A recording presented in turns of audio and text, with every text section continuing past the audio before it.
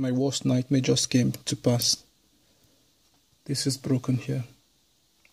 You can see. Oh no. The BMS should be powered at all times by those 12 volts. The BMS has shut down the battery. You can see the voltage here. 12.15, but when I put the multimeter at the contact point, which is the exit, where the voltage flows out into the computer, you can see nothing.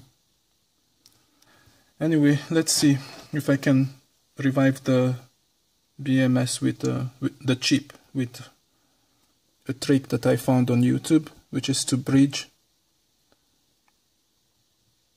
the positive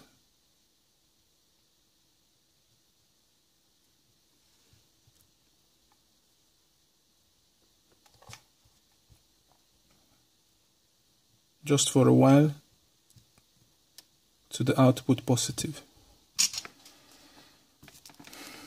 Let's see. And it's awake. I can't believe this worked. Look at this. It's awake again. 12.15 volts coming out of the battery again.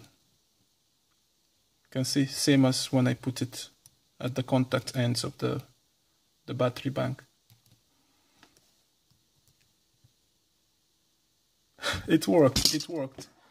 Well, I always had this at the back of my mind as the worst case scenario, and looks like everything is just panning out the way I hoped it shouldn't.